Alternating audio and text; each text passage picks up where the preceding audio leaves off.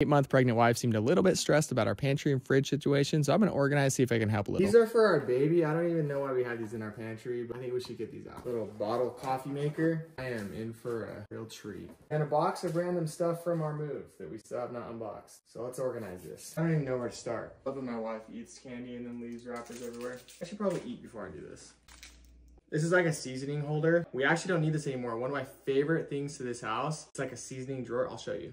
Pulls out and we have all of our seasonings. That's definitely the coolest part of our house though. I didn't even know about it until we moved in. We were like organizing stuff. My aunt's like, oh, have you seen this? Alyssa likes to make sourdough every day and she doesn't have like a drawer. It's just kind of like everywhere.